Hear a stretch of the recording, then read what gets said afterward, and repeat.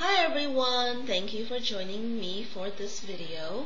Today I'm going to be reviewing two products from the Tarte Complexion collection, which I mentioned in my last haul video. This kit I got from Sephora, and it's basically a combination of pressed powder, liquid foundation, concealer, and primer. So specifically today I'm going to talk about the Tarte Smooth Operator Oil-Free Foundation with SPF 20, this one right here, and the Tarte Eraser Concealer. So first off, I'm going to talk about the oil-free foundation with SPF 20, and I use this every day for a couple of weeks, and I really like it because it is a great time saver in the mornings, especially if you don't want to spend 20 minutes doing, moisturizer, foundation, primer, sunscreen, face powder, settling powder, all that stuff, because this already contains SPF 20, and I think it's perfect for this end of the summer season. There's still some sun outside, but it's not as bad as during the summertime. So SPF 20 kind of has you covered in that respect. And it goes on really lightweight and very smooth, and it finishes powdery light, so that if you want to skip powder, you can. But if you want to set it with some face powder, that would be good too. It will definitely help the makeup stay on better. What I like most about this is, aside from the application and the finish, is that it's relatively natural.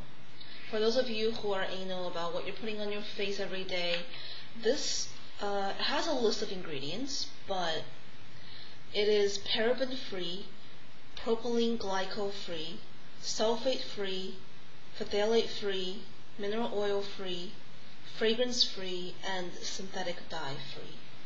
So I wouldn't quite label this as organic because it contains titanium dioxide and some other ingredients that may not necessarily be USDA certified organic, but it's relatively natural. And as far as liquid foundations go, this is probably as close to organic as you are going to get with this type of makeup and in this type of collection. So other things about this is hypoallergenic, oil-free, water-resistant, vitamin-rich. It has ginkgo and ginseng and antioxidants, vitamins A, C, and E, and extremely hydrating. So I highly recommend this, especially if you get lazy in the morning and just want to put something on your face, which is totally me on most mornings. So next I'm going to talk about the eraser, the concealer, and it looks like this. I gave it a couple of twists earlier today, and one of the things I don't like about this concealer is that it very much resembles the Stila lip glaze pens. I mean, you twist the bottom, and then the product works its way up here to the brush, just like the lip glaze. And the problem that I have with it is that when I was using it earlier, for some reason, if you don't twist enough, nothing comes out. But if you twist too much, this is what happens. You get it everywhere, and now it's all over my hand and all over the box. And that may not necessarily bother me so much. What bugs me the most about this concealer pen is the smell. This product, it has a really strong fragrant smell. I mean, this liquid foundation has a faint smell. It has a very faint smell, and it kind of goes away after you apply it. The concealer does not. I mean, this is a line eraser. You're supposed to be able to put it like under your eyes, around your nose, around your mouth. This smell is really annoying, and I cannot stand it. I cannot stand having this on my face all day and smelling it. So, needless to say, I used it once or twice and henceforth stopped using it for obvious reasons. far as the ingredients go with this one, it's definitely not as natural or as organic as the liquid foundation.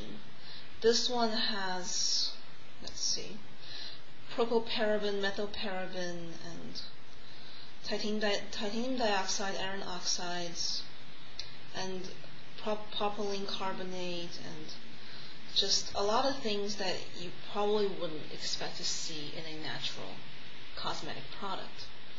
So based on that, I'm not particularly impressed with the concealer, although I am extremely impressed with the oil-free liquid foundation.